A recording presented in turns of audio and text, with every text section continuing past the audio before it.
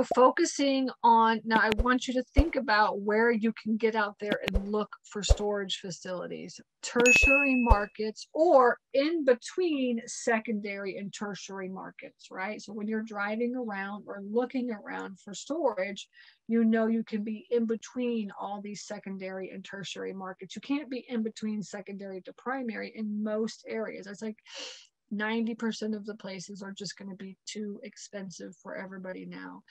All right, to get your hand into the game, to get your foot into the game. Okay, that's it.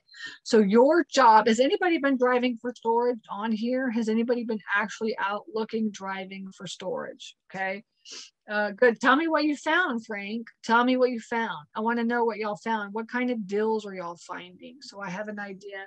Or have you been, actually, have you driven? And then what you want to do is you just want to make a spreadsheet of every single storage facility that you find and keep track of those. And what I say personally is when you are right in front of that storage facility, right in front of it, you call the owner.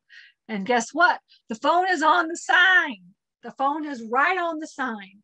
Okay, so just give them a call and see if they want to sell. Now, sometimes, all right, you're going to get the manager to answer the phone. And guess what? The manager doesn't want to sell.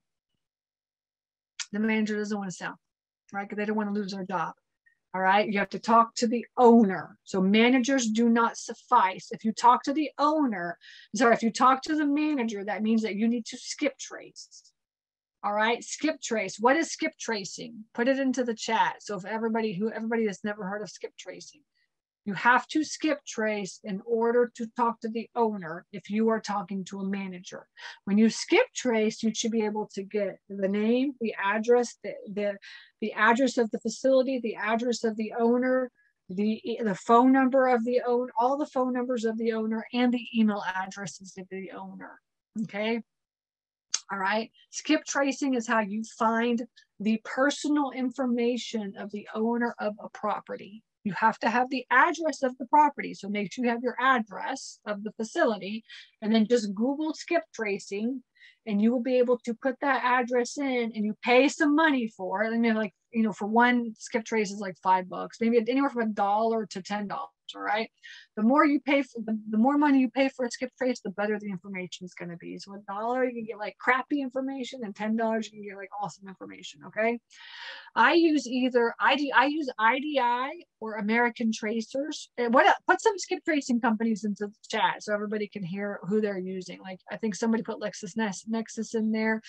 Google skip tracing right now and see what you find. Okay. I use IDI. IDI is like super expensive, but it's like the best of the best. Okay. Let's see. Yeah. So now you want to get out, drive, look for storage facilities, call them up, call the owners, talk to the owners, and then you have the list of things that you can ask them. Now, when you talk to them, you're just going to talk to them like a regular person. Like I said, like I went to go talk to this guy. I mean, I talked to him on the phone. I was like, you want to sell? I'm interested in buying. He's like, yeah. He's like, why don't you come on up and I'll show you around. So I did. I went up, hung out with him, drove around, hung out with him, talked to him for a couple of hours, connected with him, built rapport with him. These types of owners in tertiary markets, they want to connect with you. So sitting and just calling, like I have one guy, Jamie. I put this email in the coaching software that we use for the coaching program. He emails me like once every month, and he's like, "Hey, my name is Jamie. I work for a storage facility owner, and we are trying to buy more storage facilities. I see you own 1,000 doors. How many? Would you be interested in selling any of your facilities? If you would, please send me all this information."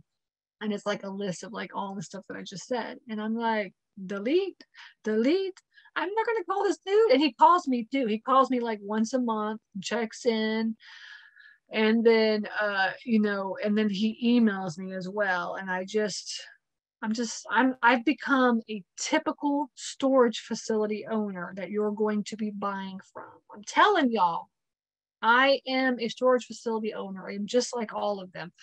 And what I want is I want somebody to come over and I want them to take me to Starbucks and buy me a cup of coffee, or something like, I want them to connect with me. I want them to, like, it's not just like a robot calling numbers and seeing if you want to sell.